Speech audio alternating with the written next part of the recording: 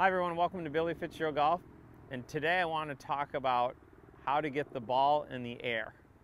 Many people, especially beginners, have trouble with figuring out, especially the concept of how do we get the ball in the air. So the very first thing that I want to do is make sure that we know what makes the ball go up in the air. Well, there's loft and there's grooves on this club. There's dimples in this golf ball. Okay, so the ball gets in the air not by us getting underneath it, okay? So I can't really get underneath this ground. If it's on a tee, yes, I can get underneath it. A driver is the exception, or a putt. I want to hit up into those, but everything else I want to hit down into so I can create some spin in this golf ball, okay? So the face of this golf club is what's going to get the ball in the air, and me running the face into the ball at a little bit of a downward angle is what's going to make the ball go in the air. So those are things that we have to keep in mind when we're going through this lesson, is the club has to be going down and the face of this club has to get on this golf ball. Okay, the more we try to help it, and I see it every day, the more we try to help it, the more aggravating it is. Now we may catch it once in a while, but it's certainly not going to be anything that's consistent unless it's on a tee. But I would have you start on a tee. So let's think of the first case scenario. Let's make sure that the club is going down. So where does my weight have to be? If my weight is on my back foot, the club is going to be thrown up too much. Okay, so my weight has to be forward. So a great way to start is left foot, right toe. Okay, so all my weight is over on my left side. It does a number of things, but for us, what we're trying to do is make sure the club's going down. So left foot, right toe, all my pressure is on my front foot. So let's just hit a couple, make a couple practice swings. So now when I swing back, I can feel the club is going down. Now when the club is going down, I don't necessarily have to throw it into the ground. I don't have to get here and push the club into the ground, because this club has weight. Okay, if I just drop the club, it wants to go down to the ground. I've got to be soft enough in my arms to swing, so when I get my grip on there and go left foot, right toe, and I lever the face back, and I'm soft enough in my arms so the weight of the club can get down into the ground. So you can see how consistent that was. I wouldn't be that consistent if I was constantly pushing on the golf club. So again, I'm just going to let gravity run into the ball. So I've got a tee here. So just so that you can see, when we get to certain clubs, this is a sand wedge, or 56 degrees, so it's going to be one of the highest lofted clubs in our bag. If I put this stick on the face, you can see that the club wants to go, the angle of this club in the face is pretty severe up.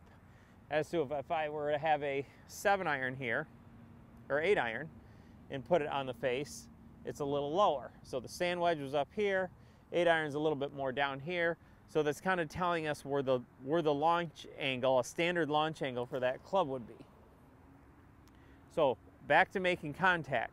The second thing that we have to make sure that we do is the face of the club has to run into the ball. So this club has grooves in it, all right?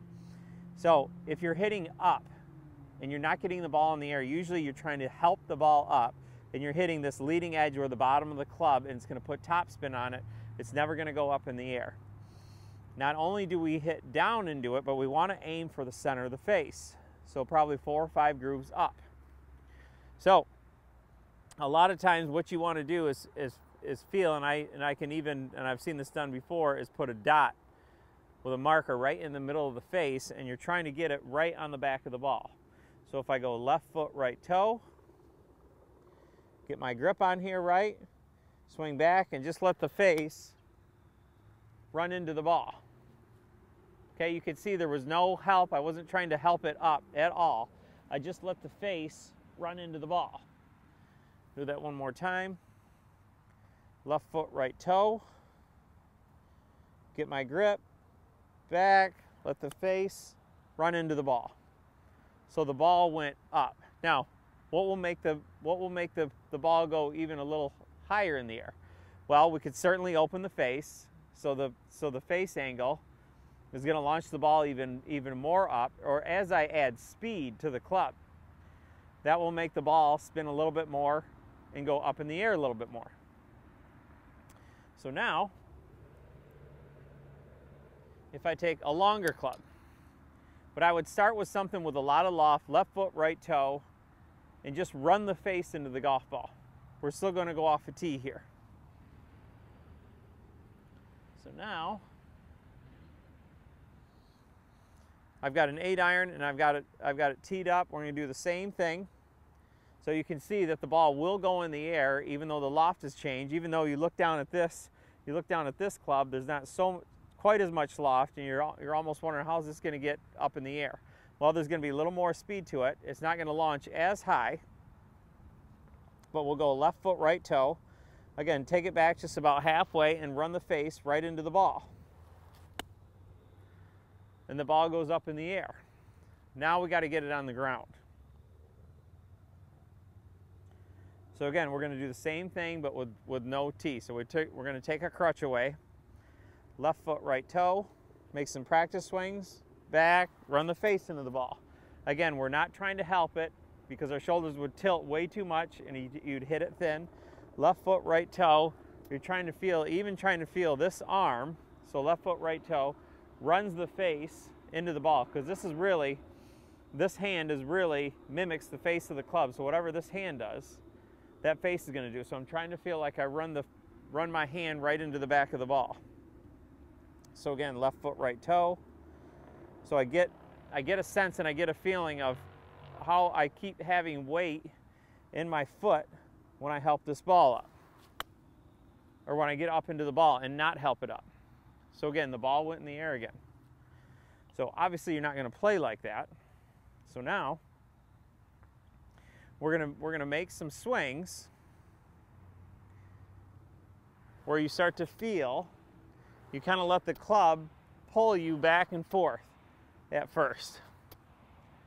And then you start to feel how your feet start to work just in front of the club. So if I were to start the club out here, my foot goes in the ground, foot goes in the ground, foot goes in the ground, foot goes in the ground. So I can feel that there's a little more pressure in my left foot when I hit it than in my right. And again, I'm still just running the face into the ball.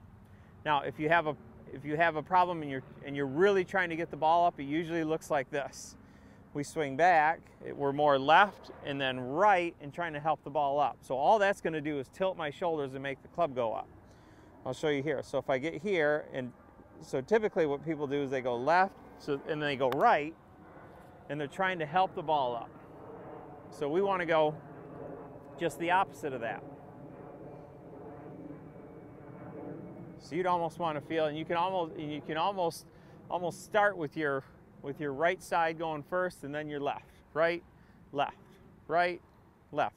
And I've seen this done before, where you just feel like your arms are out in front, and you go right, left, right, left, right, left. So I start to feel I'm starting to use the ground, and it's starting to make my arms react. Right, left. So now my arms are starting to go down to the ground. So we make some practice swings. Again, we're just trying to put this face into the ball. Not a lot of speed. We're going to go right, left, right, left. Okay, now we'll go ahead and hit one. Get ready to go. Right, left. So you can see there was weight on my side, on my front side, and then I just ran the face right into the golf ball. So there was no trying to help it. If anything, I'm trying to make the club go down into the ball. So do that again. You know, again, you're starting to feel right, left, and get a rhythm of what your feet are doing. Right, left. So they're just in front of the club. And it doesn't matter, even if your right goes back a little sooner than the club, that's okay too. Again, get ready to go, and then you feel right, left. So it starts to have a little bit more freedom to your arms. And when you think about that, again, what we want to have happen when you hit it is weight on your left side, running the face right into the ball. Weight in my left side, running the face right into the ball. So as soon as you stop trying to help the ball up in the air, understand what gets the ball in the air, the face, the angle of attack, and some speed, and where your weight shift should be, or sorry, where the forces in your feet should be, you're going to get a much better idea and a much better flow of even the swing, transition, how your arms work. But basically, just trying to get weight left, face of the club, into the golf ball. That's what's going to make it go up in the air, not you trying to help it unless it's on a tee. Again, that's only off the tee. This game is played from the ground, and you can't get underneath it. I can't get, if I got here, I can't get underneath this golf ball.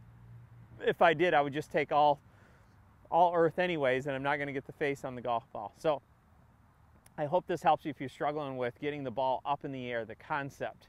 You have to change the picture in your mind to understand it. I know this is going to help you out. Start on a tee and then put it on the ground, starting to feel the face, starting to feel where your weight shift is. The game will turn around quickly if you do this. We can get you out on the golf course and having some fun.